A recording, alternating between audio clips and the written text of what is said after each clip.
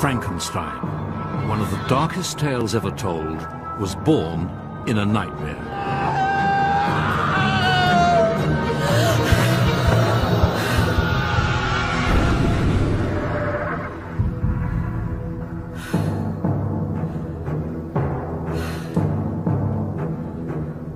From a 19-year-old girl whose life was full of demons came a monster who terrified generations to come. I am the fallen angel. Misery may be a thing. Mary Shelley began Frankenstein in Switzerland at the beginning of the 19th century. Today, her story is known all over the world. Based on her own words and the people who knew her, this is the real story of Frankenstein's monster.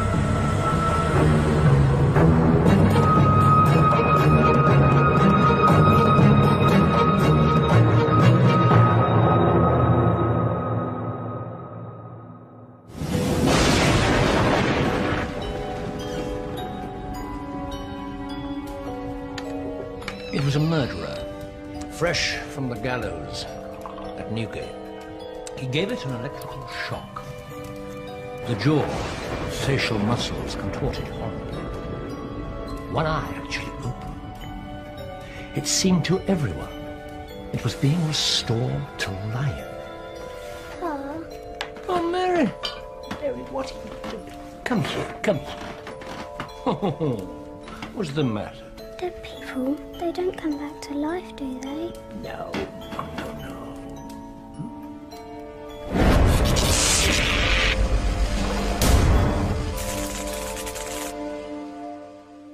Mary Shelley lived in an age of unprecedented scientific discovery. At the beginning of the 19th century, biology was the new science at the very cutting edge of intellectual inquiry. But people believed that electricity and magnetism could bring the dead back to life. As a child, Mary had heard of experiments to reanimate hanged convicts. The Holy Grail was the source of life itself. It was an experiment, that's all. It was just an experiment. Go on. Mary adored her father, the brilliant philosopher William Godwin. She was born in 1797 and grew up in troubled times. After the mob stormed the Bastille in Paris, Europe was unstable. In this country, there was social unrest and talk of revolution. Godwin's book about justice for everyone became a Bible to British radicals. Government is the perpetual enemy of change. Its tendency is to perpetuate abuse, but truth must always be victorious over error. For truth is omnipotent, and man is perfectible. Mary Shelley's intellectual gene pool was a rich one. Both her parents were revolutionary thinkers. Her mother was Mary Wollstonecraft, the founder of feminism. Mary Wollstonecraft was a unique woman, beautiful, fierce, independent. Before her marriage to Godwin, she had already travelled the world alone and had had an illegitimate daughter. Her book, A Vindication of the Rights of Woman, is still taught in colleges today. You have to remember that this is years before the suffragette movement. Even by today's standards, her philosophy is still radical. From the tyranny of man, I firmly believe the greater number of female follies proceed. Let woman share the rights, and she will emulate the virtues of man, for she must grow more perfect when emancipated. Mary Wollstonecraft was loved and respected by Godwin, by her friends, by her followers. Mary, madam, here we are. This will make you feel better. When Mary Shelley was born at home, her mother tried to feed her, but she was too weak. There we are, Mary. Yeah. Is that good? Is that good, Mary, Mother? No? Too cool? Please, yes, Mary, please let me take it. Come on, baby. Come on. There. Yes, it's for the best, Mary. There we go. Good. I have her now. William, I can't. Yes, I know. I can't bear it either, my love. Here, Mary. When Mary Shelley was just 11 days old, her mother died of puerperal fever, the killer of so many women during childbirth in the 19th century. She was 38.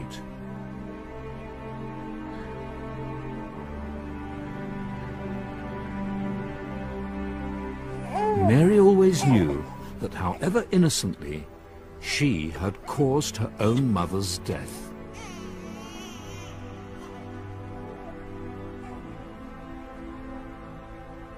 William Godwin was hugely admired, even hero-worshipped, especially by his young disciples. One of the most outspoken was the 21-year-old poet, Percy Bysshe Shelley. He was the bad boy of Oxford University. For some time, he'd been writing long letters to Godwin. I am young. I am ardent in the cause of philanthropy and truth. Do not suppose that this is vanity. I am convinced that I could represent myself in such terms as to be thought not wholly unworthy of friendship. Shelley, a very serious young man, wanted to change the world. He spent his life protesting against privilege, marriage, the church, inequality, and everything. There is no God. Earth groans beneath religion's iron age, and priests dare babble about a God of peace.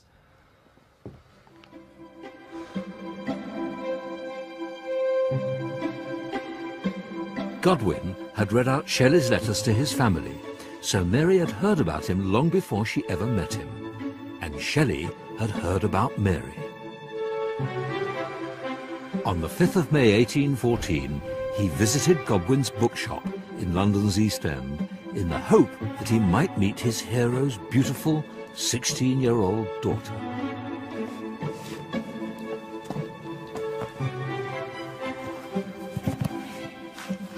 Dante's Inferno. Is hell an interest of yours?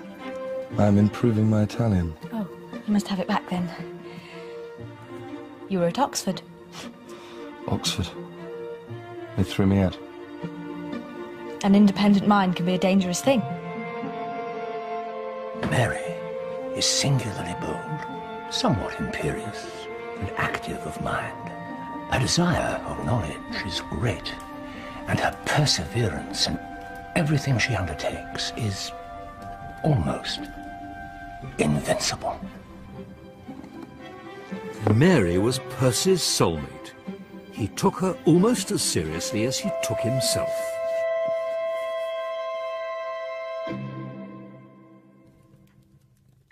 Percy hadn't just fallen for Mary, but for her radical pedigree.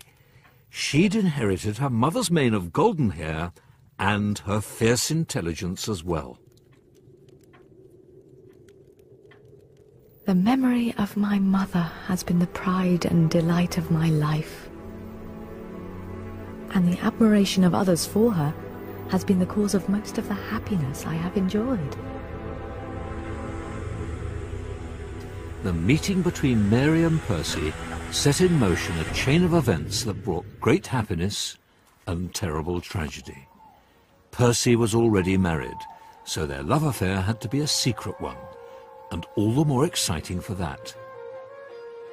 They met in St. Pancras graveyard in North London, at the grave of her mother, the great radical and advocate of free love. Always appear what you are, and you will not pass through existence without enjoying its genuine blessings, love and respect. Let not the springtide of existence pass away unenjoyed. Gain experience. Our experience is worth having.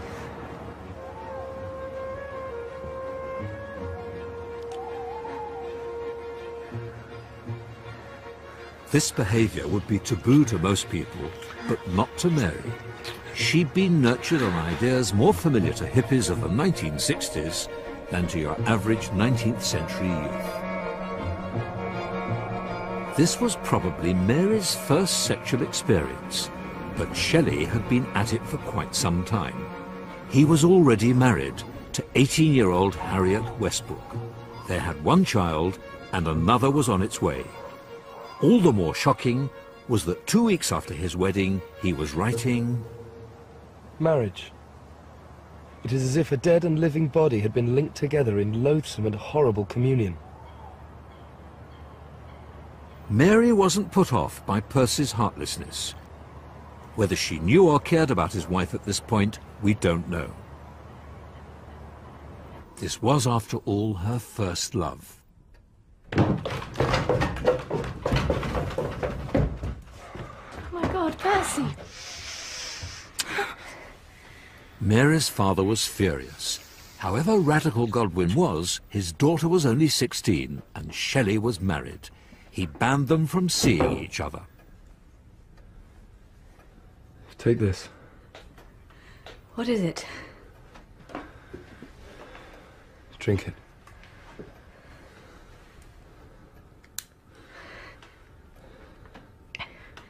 Together, Mary. No, Percy.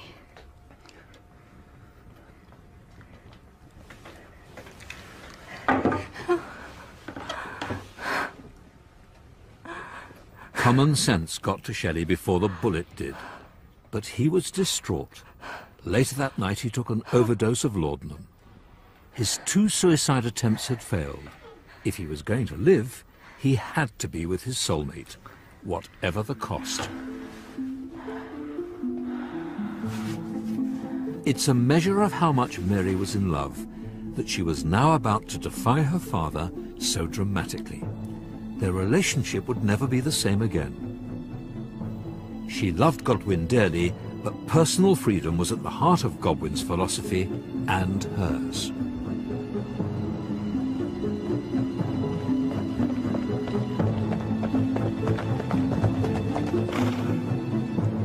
At first light, Mary crept out of the house.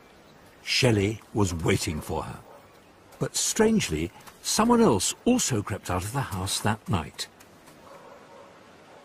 At last!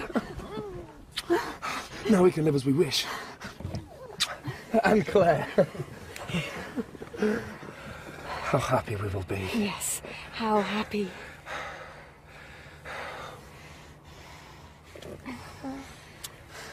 Godwin had remarried when Mary was 4 years old. Her stepsister, Claire Claremont, became a dubious friend and arch-rival for Shelley's affections. Shelley had plans. Free love was an idea that was being bandied around at the time by radical thinkers. But Shelley didn't just want to think about it, he wanted to do it. Love is free. To promise forever to love the same woman is not less absurd than to promise to believe the same creed. Shelley was planning to set up a commune with as many women as he could muster, including Mary, Claire, and his poor abandoned wife. Claire was usually game for anything. For the next 8 years, she would be a thorn in Mary's side. The 3 young romantics set off. This was a very dangerous thing for Mary to do. She was risking her reputation and her life. This recklessness and independence, which brought Mary and Percy together, would in time drive them apart and bring out the very worst in both of them.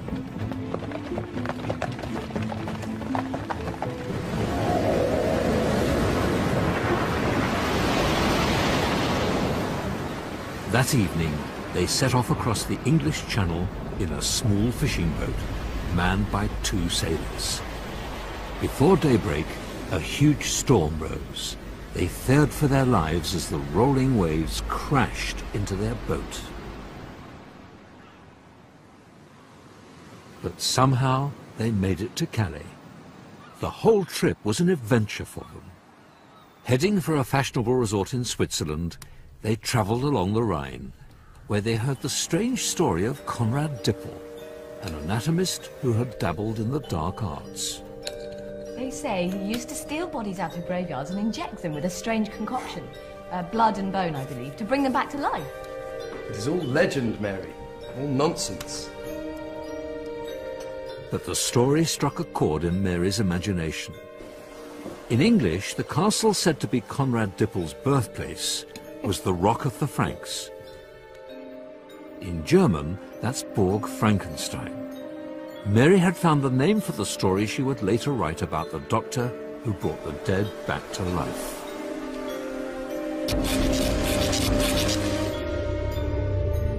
Whence, I often ask myself, did the principle of life proceed? I beheld the corruption of death succeed the bloom of life. I saw how the worm inherited the wonders of eye and brain.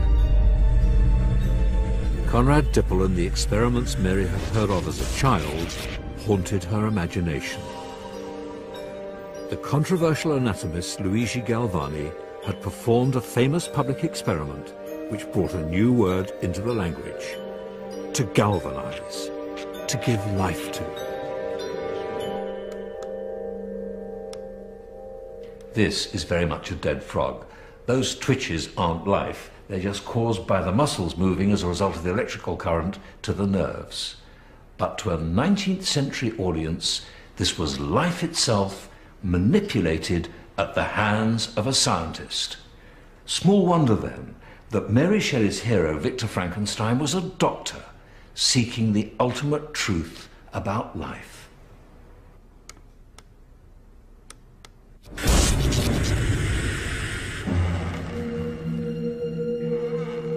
At the turn of the 19th century, medicine was not the respected profession it is today.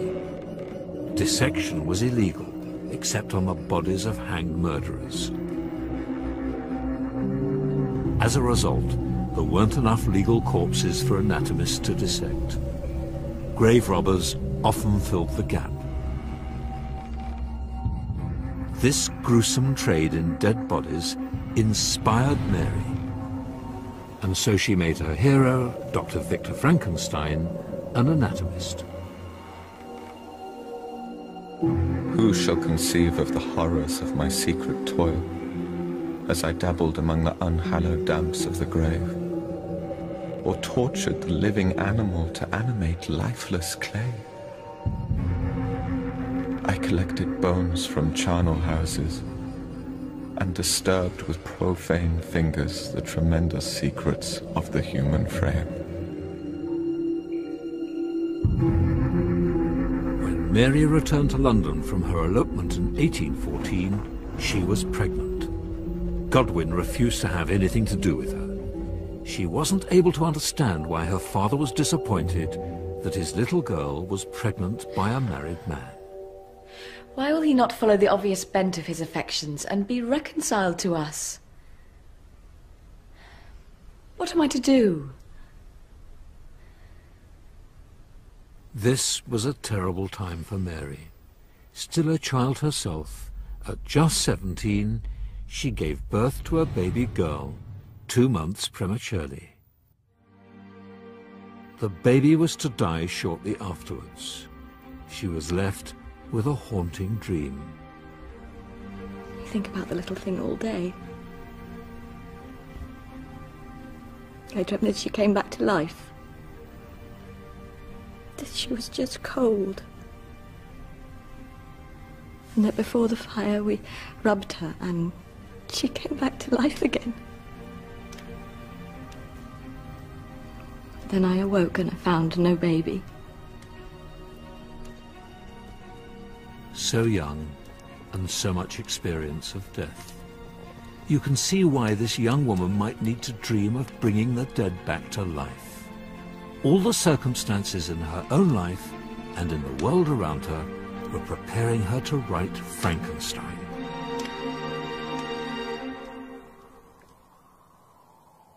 The triangle of Mary, Percy and Claire was becoming even more bizarre now that Mary was in mourning. Percy seemed to need Claire as much as he needed Mary. She was younger, more gullible, fun to tease. Do you hear that? What? Silence. Percy was the son of a baronet, but after the elopement his father withdrew his allowance, except for the occasional handout. Mary was feeling the strain of poverty and pregnancy. Yes. Less than a year after she lost her first baby, her beloved son William was born when she was 18. He brought great joy to their lives, but the first flush of love had passed, and tensions were mounting. In 1815, Claire had left the cramped little room she was sharing with Mary and Shelley and had gone to Devon. It's possible that she gave birth to Percy's baby there. It was quite common for women to disappear to the country to have illegitimate children. But Claire said nothing of it. She just noted in a letter that she was grateful to get away from... So much discontent, such violent scenes, such a turmoil of passion and hatred. Claire had her eyes on a much bigger prize than Percy Shelley.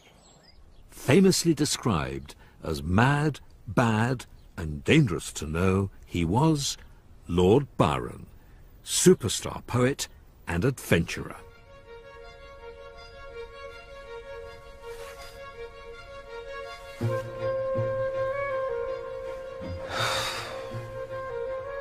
One breast laid open were a school, which would unteach mankind the lust to shine or rule. I waited for you for nearly a quarter of an hour last Thursday, in your draughty hall. And their life, a storm whereon they ride. I only did it because I love you so. Melt into calm twilight, and so die. Claire insinuated herself into Byron's affections for a while, but he was more interested in the infamous couple Mary Godwin and Percy Shelley. He invited them all to stay at his villa in Switzerland, and everywhere that Byron went, prying eyes, scandal, and adoring women followed. This is the infamous Villa Diodati. Here, Byron was watched and talked about. Scandalous rumours about incest and orgies abounded. Tourists used to come and look at the villa through their telescopes. Byron's dangerous charisma worked its magic on the three young people. No matter how callous and dismissive he was to become in later years, they always came back for more. At the villa, he gathered them around the fire with his handsome young doctor, John Polidori. Opium and laudanum were the drugs of choice. For these impressionable young people, this was exciting and a little bit scary. Few moments in the history of literature have been more romanticized than the summer of 1816, when Lord Byron entertained his friends on the shores of Lake Geneva. They called it the Summer of Darkness. Storms raged, and the surface of the lake shuddered with the force of the thunder.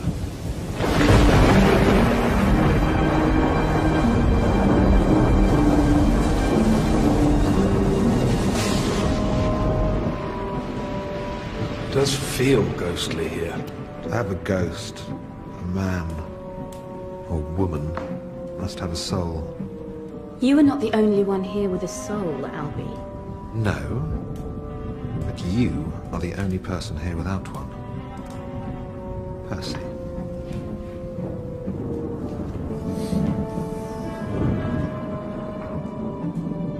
And then, one stormy night, Byron read aloud from Christabel. the Gothic horror poem by Samuel Taylor Coleridge. There she sees a damsel bright, dressed in a silken robe of white, that shadowy in the moonlight shone, the neck that made the white robe wan.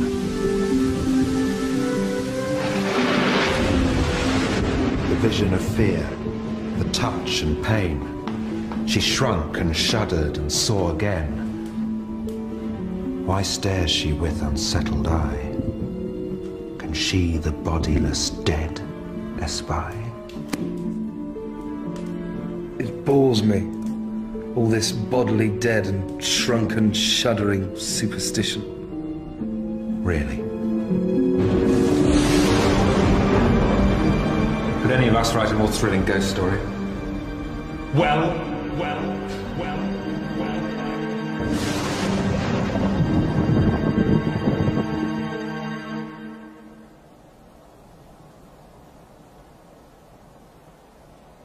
Mary took the ghost story challenge seriously. Probably she was the only one that did. Here she was, just 18 years old, in the company of these two geniuses. At least Shelley and Byron thought they were geniuses. So the story that she was to write had to be impressive, enough to make these two great men shiver with fear. I busied myself to think of a story that would speak to the mysterious fears of our natures. One to make the reader afraid to look around, to curdle the blood and quicken the beatings of the heart. If it did not accomplish these things, my ghost story would be unworthy of its name. A few days after the ghost story challenge, Mary was to have her famous dream. When I placed my head on my pillow, I did not sleep, nor could I be said to think. My imagination unbidden possessed and guided me.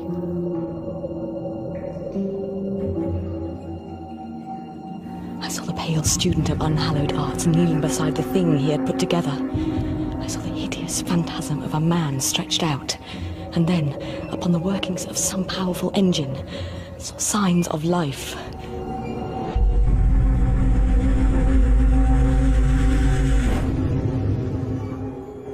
The morning after her dream, Mary announced that she had thought of an idea. She started writing immediately.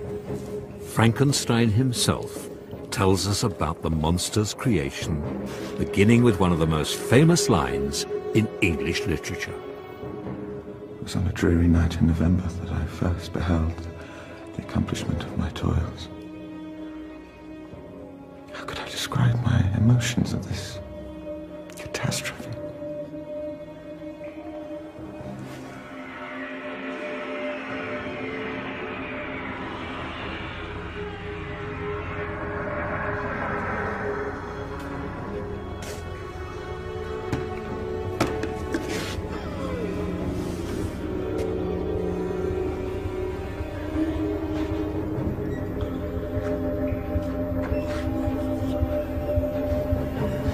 I had selected his features as beautiful.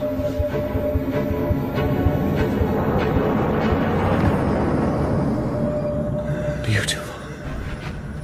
Great God.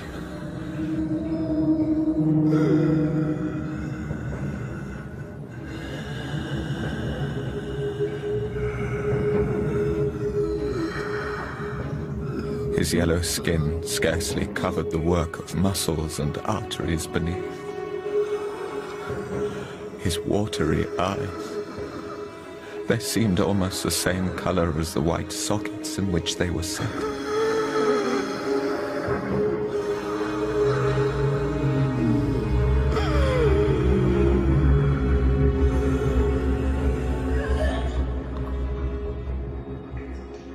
Later, I started from my sleep with horror.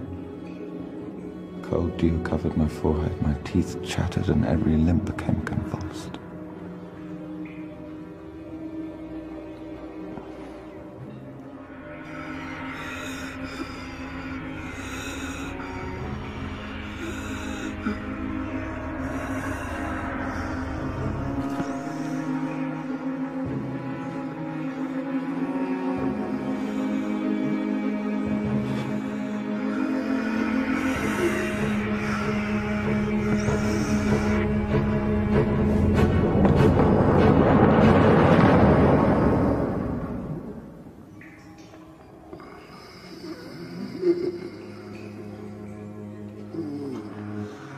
Mary was brought up by her parents to believe that all children must be loved and cherished, that the powerful must care for the weak. In this, the key moment of the book, Frankenstein's rejection of his creation is against love and reason. He comes into the world an innocent. At first, Mary describes him as a creature, not a monster. It is loneliness and suffering which makes him wicked. All night I've been walking up and down in the greatest agitation, listening, catching and fearing each sound as if it were to announce the approach for the demonic corpse which I have so miserably given life.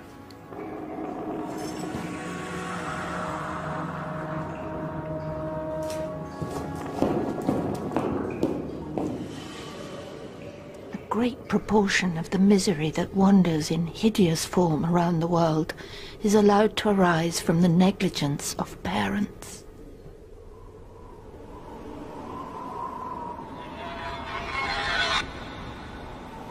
What's really incredible is that Mary Shelley was so young when she wrote Frankenstein, just 19 years old, and the monster, lonely and desperate, in many ways is a nightmarish reflection of Mary's own turbulent life.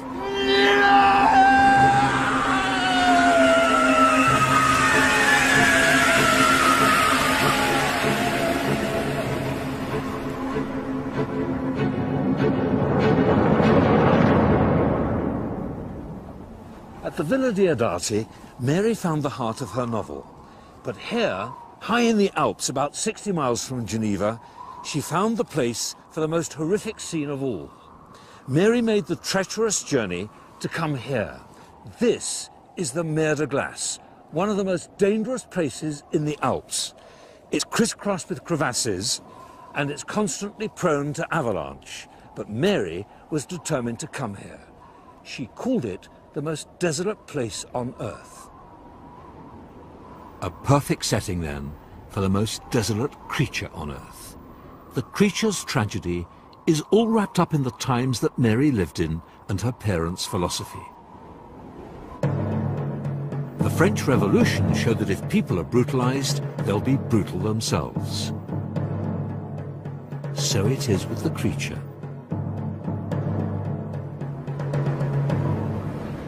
He is feared and loathed by everyone who sees him. His sadness turns to fury. I am the fallen angel. Where I see bliss, I am excluded. I was benevolent and good. Misery made me a fiend!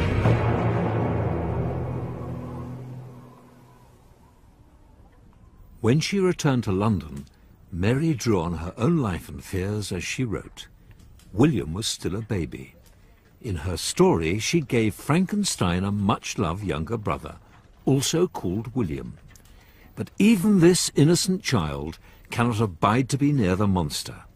In a fury of revenge and despair, the monster kills him. The bloodbath has begun. He flees to the mountains for refuge, the only place he will be truly alone.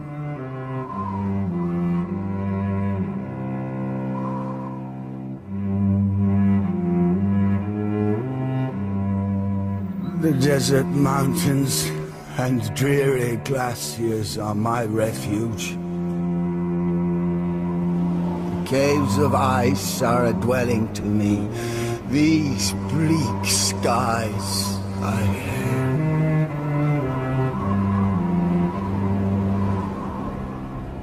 Back in London, tragedy was about to strike again.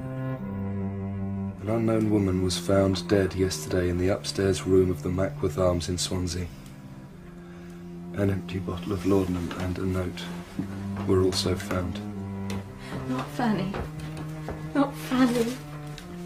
Seems so. Oh no. Oh no, it is her. I know it is her.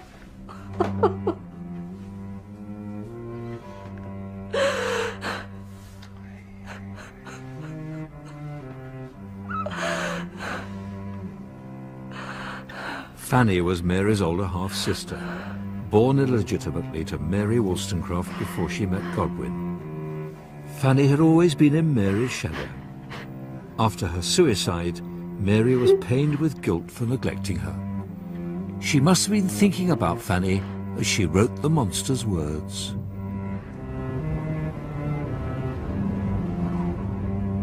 But where are my friends and relations?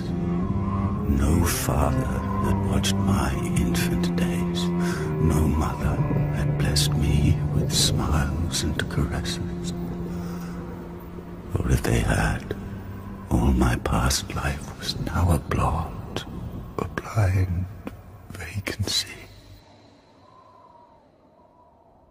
Mary Wollstonecraft had tried to kill herself twice. Mary inherited her mother's melancholic streak, but to protect herself often withdrew emotionally. The monster is Mary's misery made flesh. Loneliness has been the curse of my life.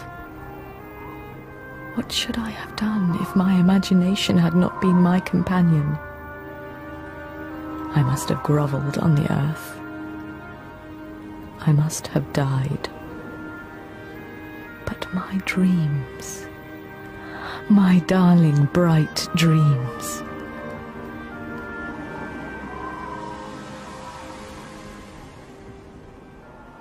Just 2 months after Fanny's suicide, the couple were dealt another devastating blow.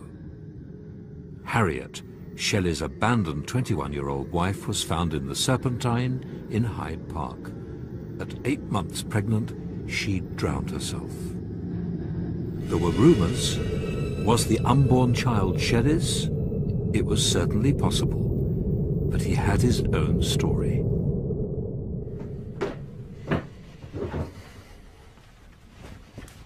She was driven from her father's house, and she descended the steps of prostitution until she lived with a groom of the name of Smith, until he deserted her, and she killed herself. Wherever Shelley went, children followed. There were his 2 motherless children by Harriet. With Mary, he had 1 surviving child, William. A 3rd was on its way, and 2 more to come. And now, Claire was pregnant. The father was almost certainly Byron, but Byron suspected it was Shelley. Free love certainly had its price.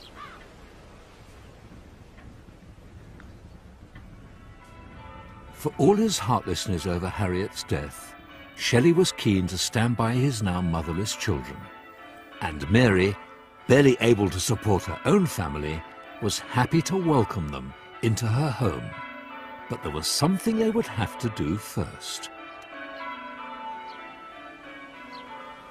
Like many conscientious objectors to marriage, before and since, Mary and Percy tied the knot.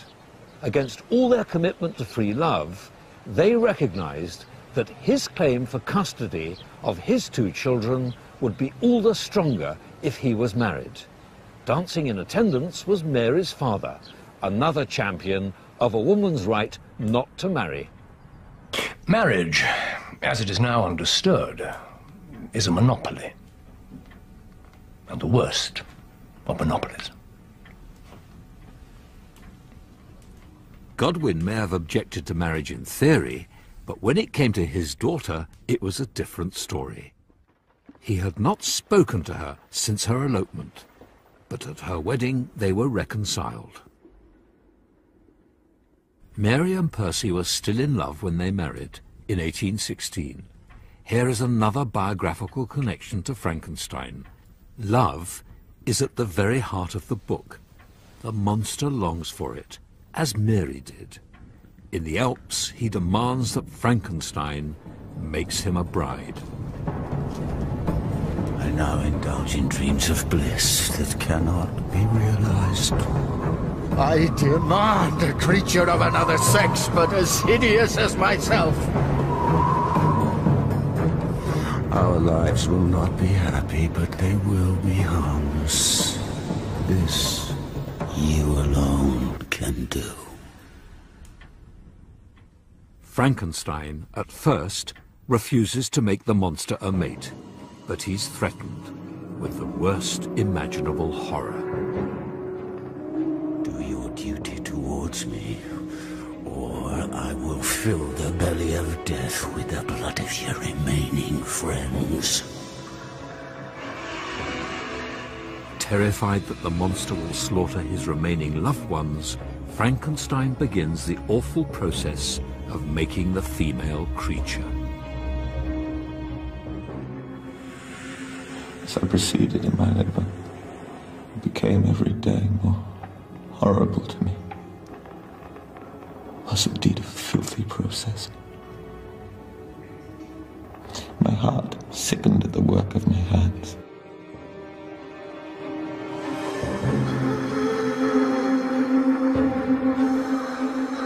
Had I right, for my own benefit, to inflict this curse upon everlasting generations?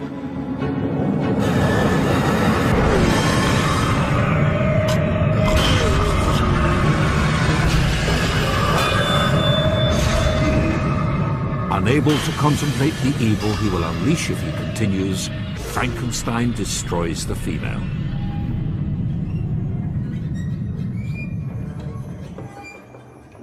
You have destroyed the work that you began.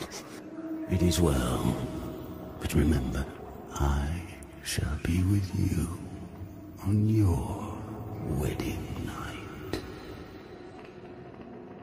The monster is true to his word. On their wedding night, Frankenstein's young bride is strangled in her sleep. To stop the bloodbath, Frankenstein knows that he must destroy the monster.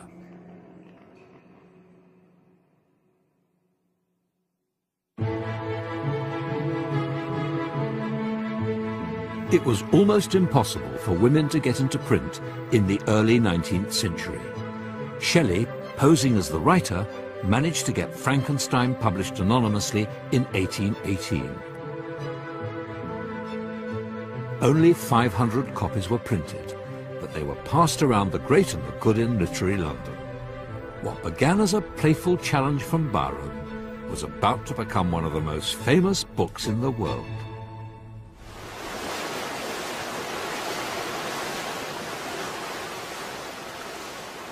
Mary and Shelley were to look back at the summer they spent with Lord Byron on Lake Geneva as their romantic idyll. The mountains, the lakes, the poetry and the conversations, but they were never able to recapture that again. Mary had lost her mother, her first baby, and her sister, but far worse was to come.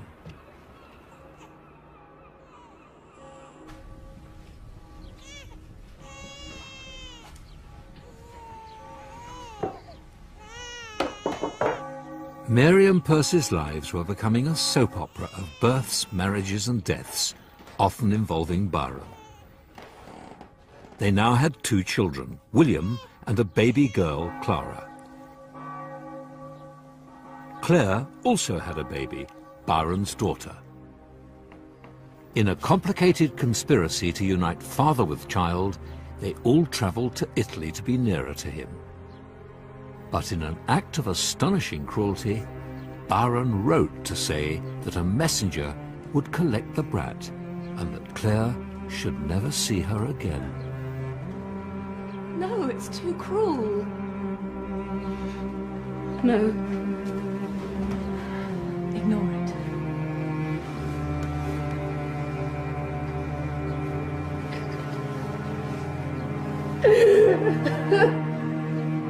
Claire couldn't ignore Byron. The baby was taken from her and died 5 years later, alone, in a Catholic convent, consigned there by Byron himself.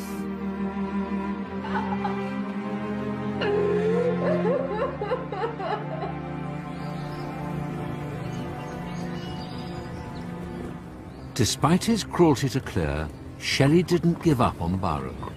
He set off with Claire to stay in Byron's house near Padua. Mary's baby daughter was ill, but she made the long coach journey to join them.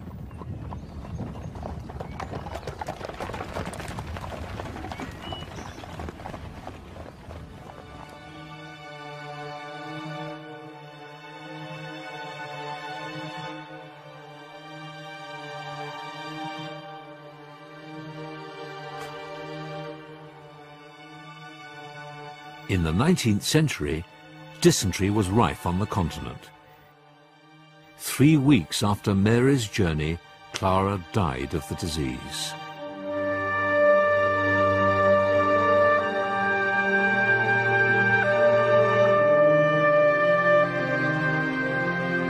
They buried her with a single flower on the beach near Venice. There is not a tree I would not recognize as a memorial of that moment, when life and death hung in my arms.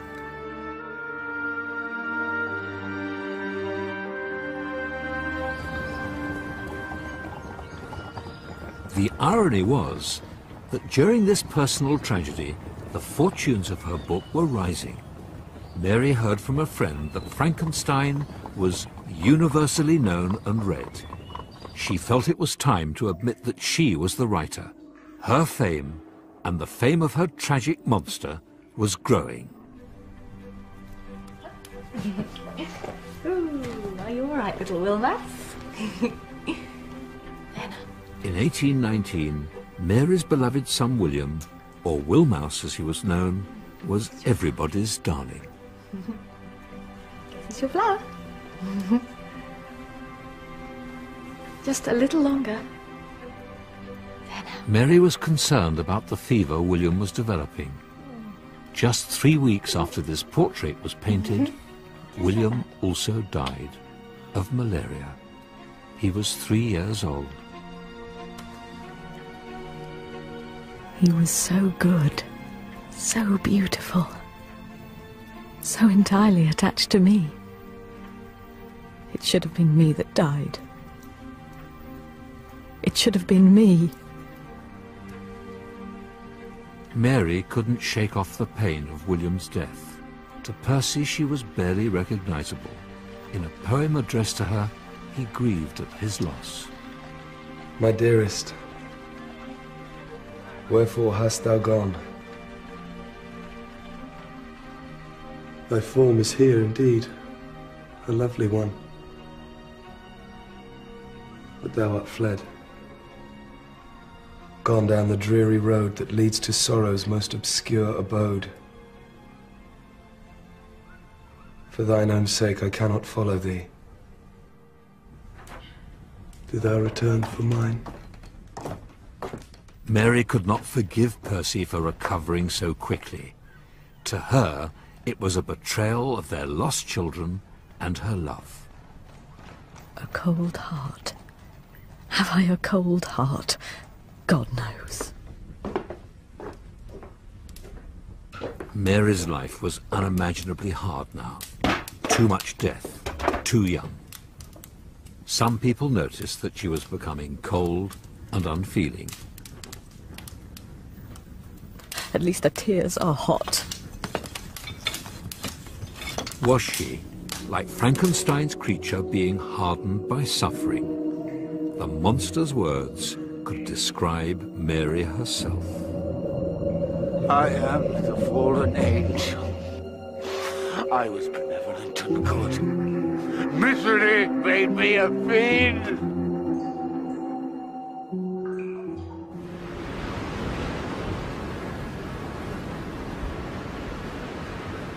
The loneliness that Mary had imagined in Frankenstein was taking hold of her own life. At their new home, the desolate Villa Magni, the sea washed in under the arches and the wind howled around them. For Shelley, this was wonderful. He could indulge his lifelong love of the sea. Mary hated it. Now, where did we get to, Percy? As the marriage disintegrated, all Mary's love was devoted to her fourth child, Percy, the only one who would survive into adulthood. 1, 2.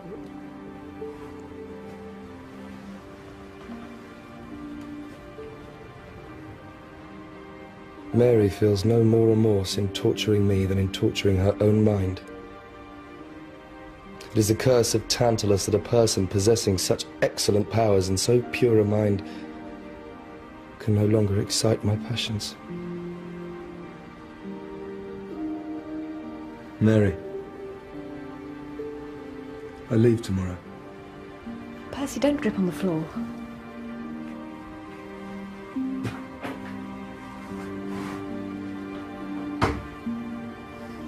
Passion or no passion, Mary was sick and miserably pregnant again for the 5th time, and still only 24 years old. A woman is not a field, to be continually employed either in the bringing forth or the enlarging of grain. I wish I could break my chains and leave this dungeon.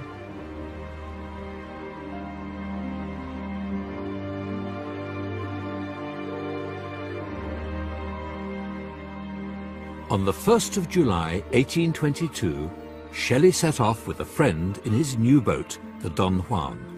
He was visiting Byron in Livorno, a journey of some 65 miles around the northwestern coast of Italy. Mary heard nothing for several days. She set off with Claire to Livorno and waited.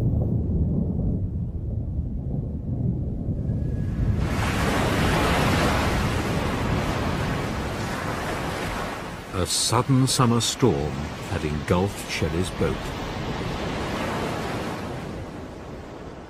3 days later, 2 bodies were found. Shelley was identified by the copy of John Keats' poems still in his pocket. He was 29 years old.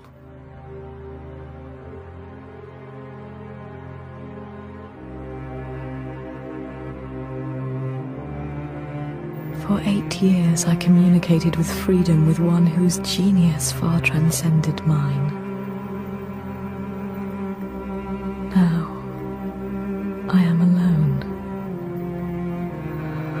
Oh, how alone.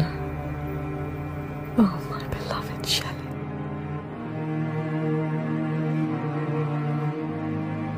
Shelley's body was burned on the beach near Livorno. There's a strange connection here with the book. At the end of Frankenstein, the monster imagines his own cremation.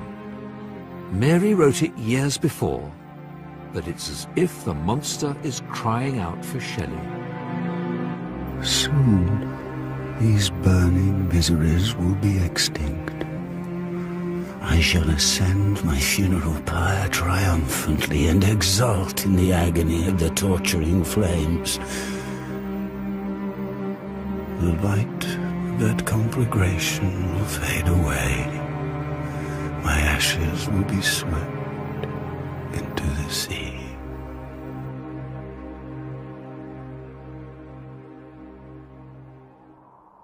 Frankenstein ends as if Mary didn't know how to resolve her epic horror.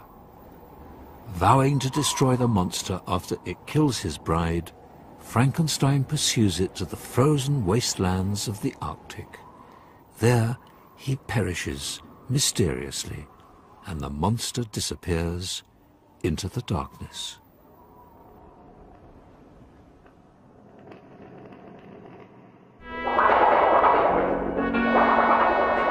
Oh dear! Oh, no!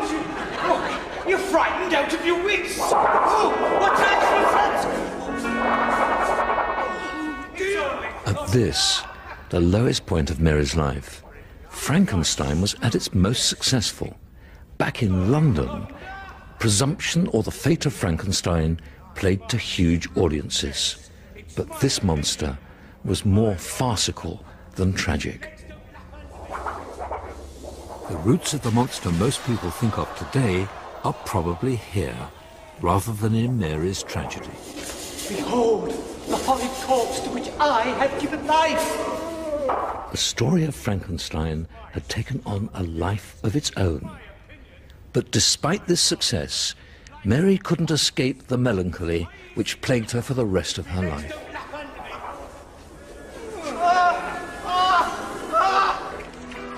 Feeling guilty that she had allowed Shelley to sail into that deadly storm, Mary transformed her life into an act of reparation. She struggled to get Shelley's work published and have his genius recognized. You mention Mr. Keats in your verse, but you don't mention Percy. Don't I? Well, Percy was the best. The least selfish man I ever knew. But as a poet...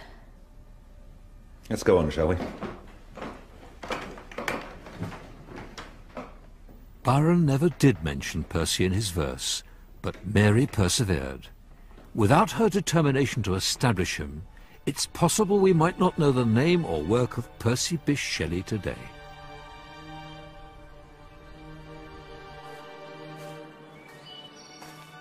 The fond memories of that fateful summer in the Villa Diodati never left Mary.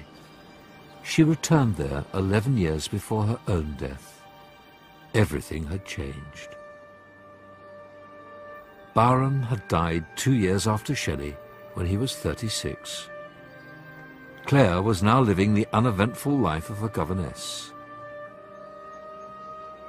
Frankenstein, for all its horror, was a story born of youth and vitality. How far Mary had come.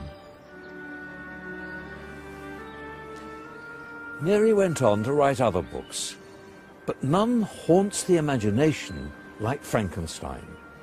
This young woman, at the peak and fire of her youth, dared to break convention by writing a book that would strike fear into the heart. Mary dared to write about bringing the dead back to life, but she learnt the very hardest way that death is final. The windows of the room were darkened, and I felt a kind of panic on seeing the pale yellow light of the moon. The shutters were thrown back, and with horror I saw at the window a figure most hideous and abhorred. Mary Shelley died herself in 1851, aged 53.